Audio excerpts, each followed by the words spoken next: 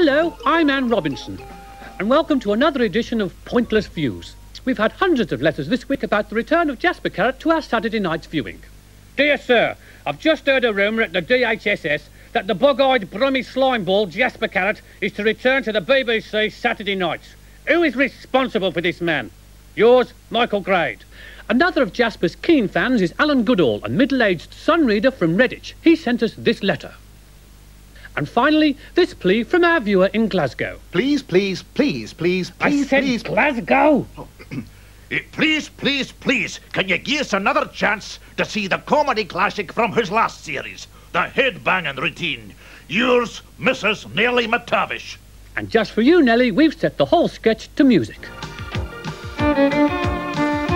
The Carrot is back with even more pungent social comment tomorrow at 10:10 in the new season on BBC One.